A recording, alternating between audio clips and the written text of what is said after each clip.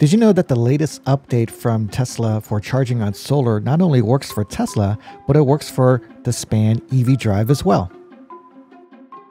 So if I take a look at my car being charged with the Span Drive, it's currently being charged via the sun, and this is being dynamically allocated via my solar panels and my inverter.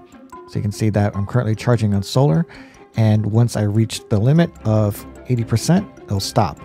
But you can also set the charge to rapidly charge into that 70%. And then the other thing I wish that the Tesla app would have is that it would track the solar prices accordingly. So I had to manually put in the price so that it would reflect my $10 a month that PG&E charges on my electric bill. At the end of the year, I'll try to calculate it so it's a lot more accurate, but I'm saving at least $133 a month in gas by charging on solar and using my Span EV Drive.